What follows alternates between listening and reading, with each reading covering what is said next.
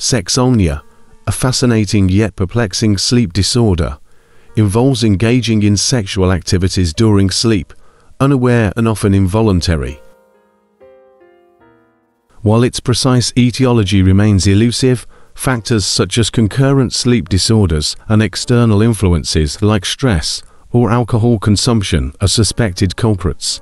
A comprehensive sleep study serves as a pivotal tool for diagnosis, unraveling the mysteries of sexsomnia or uncovering potential coexisting conditions. Treatment strategies tailored to address underlying triggers typically encompass medication, enhancements in sleep hygiene practices, and mitigation of stressors.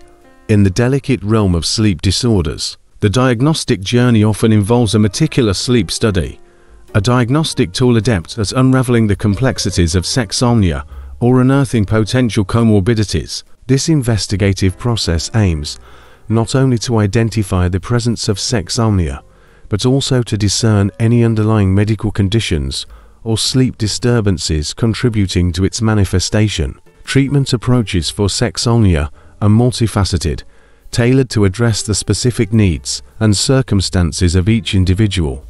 Pharmacological interventions may play a role in managing symptoms, while concurrently emphasizing the cultivation of optimal sleep hygiene practices. Additionally, efforts to mitigate stressors and minimize triggers form integral components of the therapeutic landscape, fostering a holistic approach to managing this intricate sleep disorder. In the pursuit of alleviating the burdens imposed by sexsomnia, a comprehensive understanding of its complexities and a personalized treatment approach are indispensable. By navigating the intricacies of this disorder with diligence and compassion, individuals affected by sexsomnia can strive towards reclaiming restful and rejuvenating nights. Sexsomnia can cause people to do sexual things while they're asleep. These things might include touching themselves, making sexual noises, or even trying to have sex with someone else. Sometimes it can be aggressive or even assaultive, but the person doing it doesn't realize what they're doing.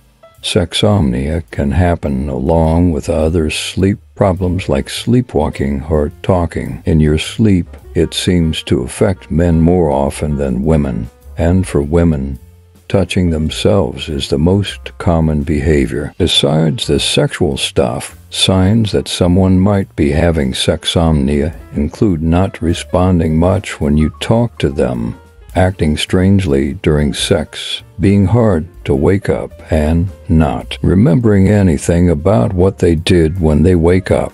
Sometimes there might be injuries, especially around the private parts. Wet dreams, where guys ejaculate while they sleep, are normal, unlike sexsomnia.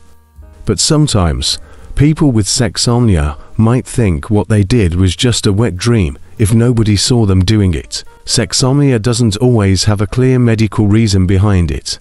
Sometimes, it seems to happen because of things in a person's environment or lifestyle. These triggers can also set off sexsomnia in people who already have another sleep problem. Some of the usual triggers include stress, feeling anxious or depressed, drinking alcohol or using drugs, and not getting enough sleep.